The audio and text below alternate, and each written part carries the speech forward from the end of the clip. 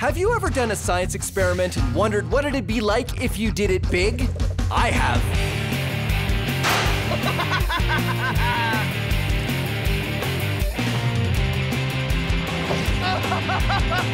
Yeah! My name is Phil, and I take your everyday science experiments and do them big. This is Science Max, Experiments at Large. Science Max! This episode of Science Max is all about liquids. What makes something float or not float? Oh no! My loonies! Liquid density and super absorbent gel. Who wants to do an experiment with diapers? Liquids. Today on Science Max, Experiments at Large. Hey, welcome to Science Max, Experiments at Large. I'm Phil McCordick, and hold on a second, I'm just gonna change. Okay, that's better. Now, where were we? Oh, right. Let's go make a boat. So you know that some things float and some things sink, like rocks, or wood, or full water bottles and empty water bottles, or carrots, foam, waffles, screwdriver, playing cards, plasticine, tinfoil, potato, my watch. Wait, that wasn't supposed to go in there. So how do you make a boat? You make it out of something that floats, right? Well, most boats are actually made out of metal. Tinfoil is metal and, well, it sinks. But if you fold tinfoil into a boat shape, it floats. And boats don't only float themselves, but they can hold people and cargo. In fact, there's container ships crossing the ocean at this very moment that are holding thousands of tons of cargo, and they're all made of metal, which doesn't float, it sinks. So how do boats do it? Are they magic? No, of course not. Boats are science. And here, you can be science maximites. Get some tinfoil and cut it into the same size pieces and fold a couple different shapes of boats and see which one can hold the most weight before sinking. And now it's time to max it out. But before we do, here's how you can fold your own tinfoil boat in less than 15 seconds. First, take a square piece of tinfoil, then fold it in half. Fold one corner down and the other corner down. Then open it up and ta-da, you're done. If you want instructions on how to fold a more complicated boat, go to our website. I have a feeling I'm gonna need a few extra lab coats for this experiment. Like I was saying, let's max out the tinfoil boat and find out a little bit more about why boats float.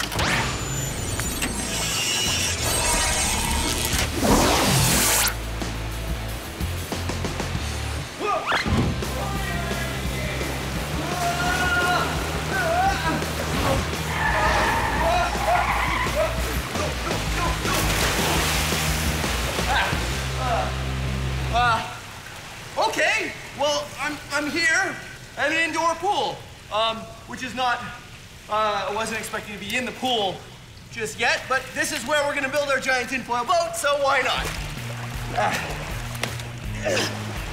Who's Nia? Phil, you're wet. I thought I was gonna come in over there, but I came in on the water sled. I think I had the coordinates wrong. Anyway, this is Husnia, and she's from Let's Talk Science, which is all about science education, right? Yes. Just like us. So you're gonna help me max out the tinfoil boat. I think I dropped it in the water. Hold on. Whoa!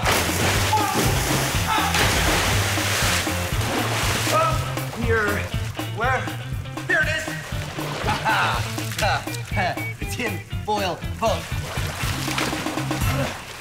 The tinfoil boat. Phil, this is a boat? Well, it looked a lot better before I came down the water slide, but that's the idea, and then we make it bigger. What do you think?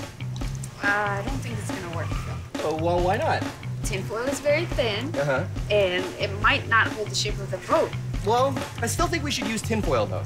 Why? Well, because the small experiment was tinfoil, and I bought all of this tinfoil.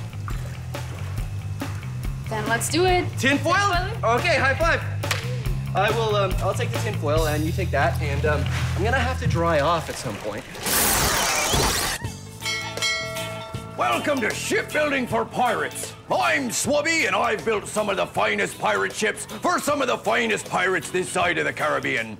And I can teach you to do the same. But first, you need to know your basics. Mass and volume. Let's start with volume! But not that kind of volume. Which of these two chests do you think has more volume? Right, this one here. Which of these two balloons do you think has more volume? Right, this one here. Volume is how much space something takes up. Which of these two chests has more volume? That's right, they're the same. But which of these two chests has more mass? Which is heavier? Hard to tell, isn't it? But what if I told you that this one was empty and this one was full of treasure? Oh, loonies. Now, which one has more mass? That's right, this one. These two chests have the same volume, but this one has more mass. This chest has more volume than that one, but this one... My loonies! That chest does not have as much mass.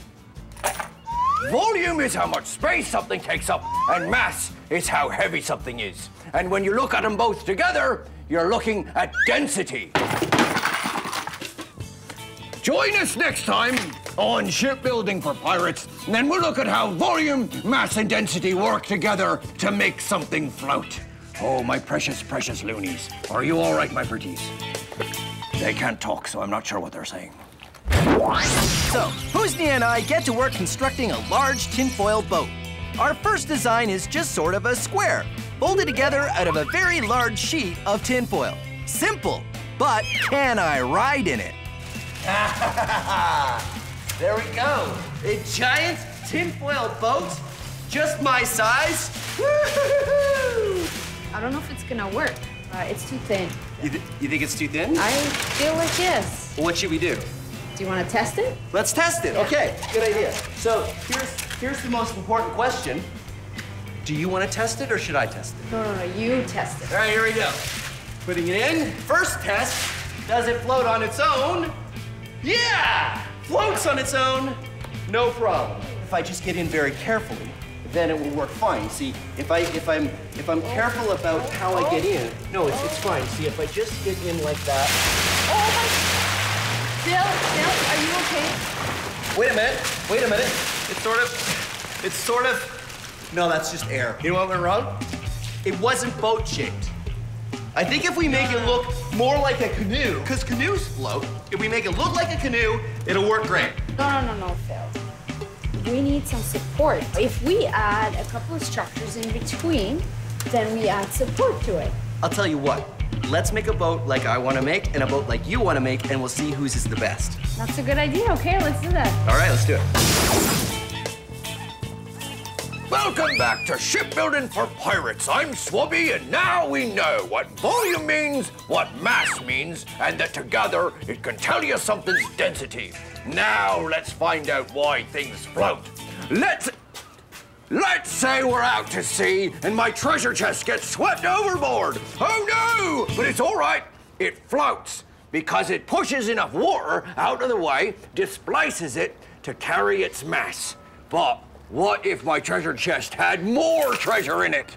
Well, we're giving it more mass, but not more volume. Too much mass and not enough volume, and it will sink. Oh no, my loonies! You need more volume if you want to float more mass. And that is why things float. I'm Swubby, and thanks for joining me on Shipbuilding for Pirates. So, the first version of the tinfoil boat didn't work out too well. Like that. But my idea is to build a tinfoil boat more like a canoe to see if a different shape makes any difference. Tinfoil canoe! Very Canadian. Very Canadian. The canoe part, anyway. I don't know about the tinfoil part. So, Husni and I had a bit of a disagreement of why the last boat didn't work. I thought it was because it wasn't shaped enough like a boat. So this one looks like a canoe. What I thought is that it requires some structure. Structure so that it wouldn't fold together. That's right. And we'll see how it goes. All right. All right, here we go.